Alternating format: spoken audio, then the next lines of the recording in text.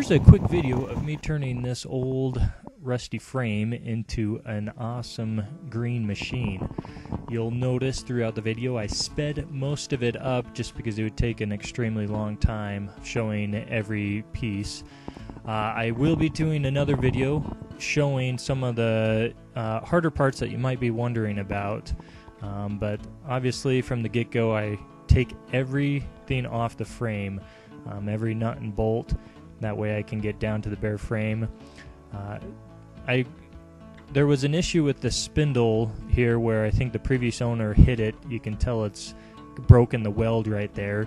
So I clamped it down and welded it up. Threw down a lot of weld on that piece. I don't think it'll be breaking again anytime soon. I kept most of the rear axle the same. I didn't change the bearing or the sprocket on that, and just because they were fine, and I reused the shocks. Now that it's down to the bare frame, this stuff that is just chipping away, I was easily able to remove that with a grinder and wire wheel. This vertical tubing and everything up above where the water doesn't sit on, just a light sanding did a good enough job to be able to get the paint to stick. You'll notice that I don't completely get down to the bare metal. Obviously, if I wanted to do a professional job, I'd go get it sandblasted, and I'd probably get it powder coated to get it looking like new again.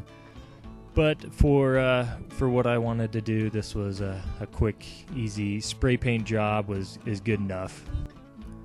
Now time for reassembly. You'll notice the box there on the left with all of the parts. Something I've noticed that helps me is as I am taking it all apart, I put the bolts back in the same hole or whatever it was that it came out of in the shock or steering wheel, and I put them all into one box.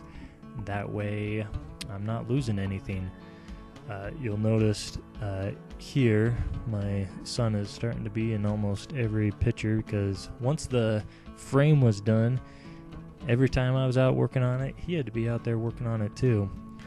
Made for some extra long nights, because as I said, I tried to put everything back in a box, and he liked taking everything out and trying to put it together himself, so he was pretty excited about this build.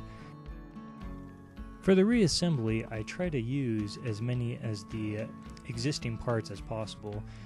Twofold that makes the reassembly go pretty easy, because you don't have to modify the frame or anything, and you're not having to buy new parts.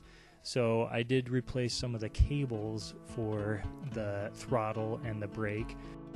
These mechanical shocks that Yerf Dogs use aren't too bad.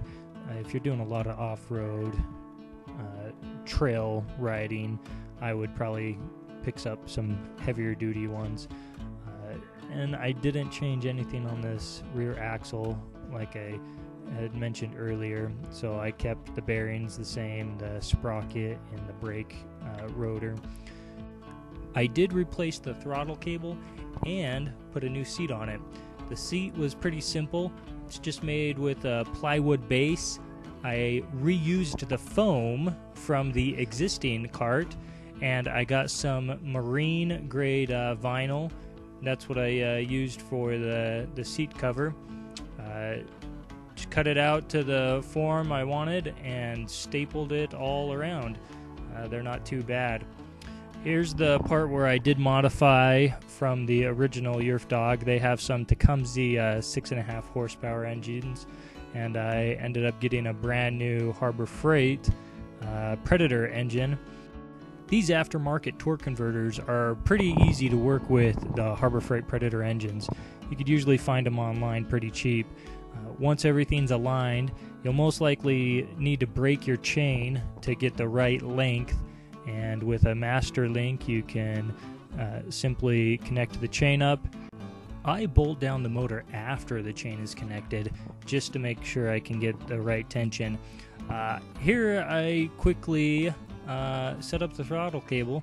I have another video going into more detail about that, not going to do it here.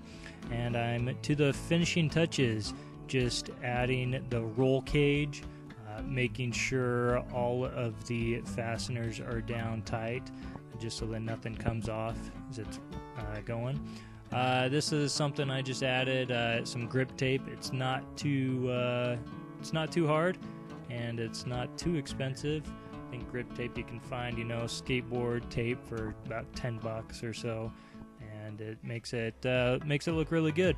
Now that it's completely assembled and all done up, some of the features that I may not have shown in the video are I did add a second kill switch off of the motor up by the steering wheel. Those are some new tires. Old ones were getting a little bald. I also added seat belts, already mentioned the grip tape, and new seat cover.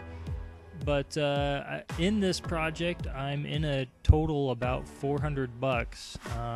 That includes picking up the kart frame for roughly $75 or so. So new belts, new engine, clutch. There was the paint, some of the bolts and cables, all totaled, about $400 or so. All said and done, I am pretty excited about how this kart turned out. I do like the green and black paint. That green really pops. So I'm going to end just with a couple short clips of just me riding around the yard. I got a big old giant cottonwood that gives me some fun routes to go over. You'll see my daughter thinks it's a pretty bumpy ride, and for her that was good enough. So hope you enjoyed. I will be doing another longer video and going into more details of the build, so stay tuned for that.